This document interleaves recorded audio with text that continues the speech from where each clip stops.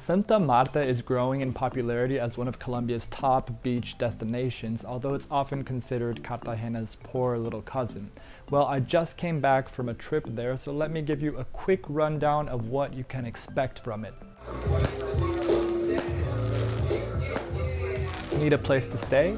Masaya Santa Marta is definitely an option to consider, and the dorms go for about $14 a night. The hostel is honestly beautiful and it feels more like a hotel. I was quite happy with the dorm setup, but they also have tons of private rooms. Complete with 2 pools and a fantastic restaurant on the rooftop serving you incredible food and drinks, there's seemingly nothing wrong with it. But as a solo traveler, I will say there didn't seem to be many opportunities of meeting other people.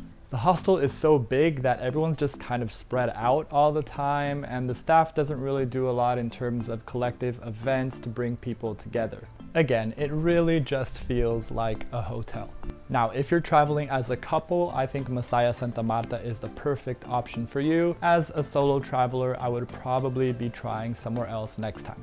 Although I did get to enjoy some amazing DJs and bands that play on their rooftop. The first morning there, I attempted to go for a cheap breakfast at the local public market. There really weren't that many food options, and I ended up having a simple, overpriced meal.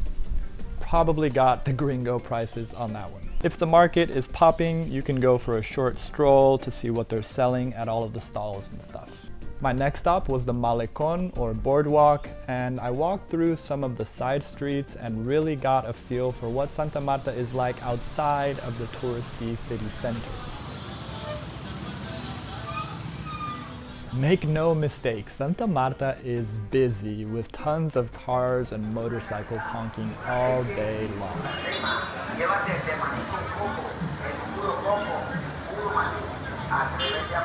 I also noticed buildings with Spanish colonial architecture that have not been revitalized like the ones in Cartagena. Santa Marta just hasn't seen that much investment yet. My stroll along the boardwalk definitely didn't take that long because it's literally just a 10-minute walk. And the beach really isn't that impressive and seems to just serve as a port to the town. It was a really hot day, so I decided I needed to cool off a bit. I'd read about a cafe in the historical city center that's kind of like a backpacker haven, serving all those Western style foods that we crave when we're on the road. So I decided to go check it out, and it really delivered. Ikaro Cafe is a cute little place with good service and amazing food. On a hot day, it's the perfect place to take a load off since they also do cold beverages, and you can enjoy the gringo vibe while bumming some of their free Wi-Fi. I definitely do recommend checking out Ikaro Cafe. That also gave me a chance to stroll around the touristy city center for the first time. And I sensed a drastic change from the streets that I'd seen earlier that day. All of the buildings are revitalized and super colorful, acting as a backdrop for all of the foreigners. I then took myself on a self-guided tour through the city center and definitely made the most of all the incredible street art that is found around that part of town. One of my stops was the Museo del Oro Tayrona, or Gold Museum. Since that's a free attraction, I definitely recommend stopping by, and I saw everything I needed to see in just about an hour or so, and then I was off to enjoy the rest of my day. Masaya had a great band performing on their rooftop that night, and later I went for a stroll to see the town really come alive at night.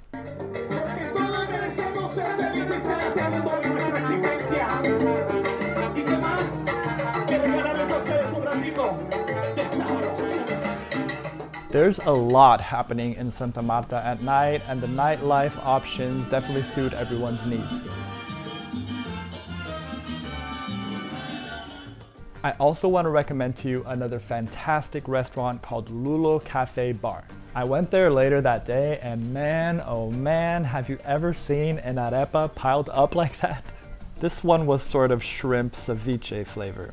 I would say they are a must-go when in Santa Marta. As you may know, I'm a full-time budget traveler, and although I get to see incredible places in all of the countries that I visit, what also happens a lot of the time is I have to sit around and watch everyone else visit other cool places that are just outside of my budget zone.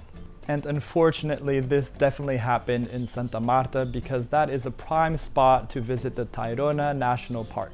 However, my good friend Ashling did visit the park, and she was kind enough to send me some tips that I want to pass on to you here. Visiting the park can be a little tricky because you can either go on a day trip there or you can stay overnight. Whichever one you choose, what is important is that you stay at a hostel that is just outside of the entrance, so you can leave your big backpack at the hostel and just take a small day bag for your trip to the park. Staying close to the entrance of the park also means that you can arrive there at 8 a.m. when they open, and that is essential since it's a 3-hour hike into the park and a 3-hour hike out. Not to mention the park closes at 5, so to enjoy all of the beaches and cool sights, it's really ideal that you arrive at 8 a.m. It's suggested that you visit the park over the course of 2 days, but for this option you also need to arrive at 8 a.m. because they do provide some accommodation at the park like hammocks and tents, but those tend to run out super fast. They can be gone by like 9 a.m. Visiting the park for just 1 day feels really rushed with all of the necessary hiking. And it also does rain a ton in that region, so you might have to just wait out the rain at some point. As for me, the highlight of my trip to Santa Marta was when I went to visit the Minca Waterfalls.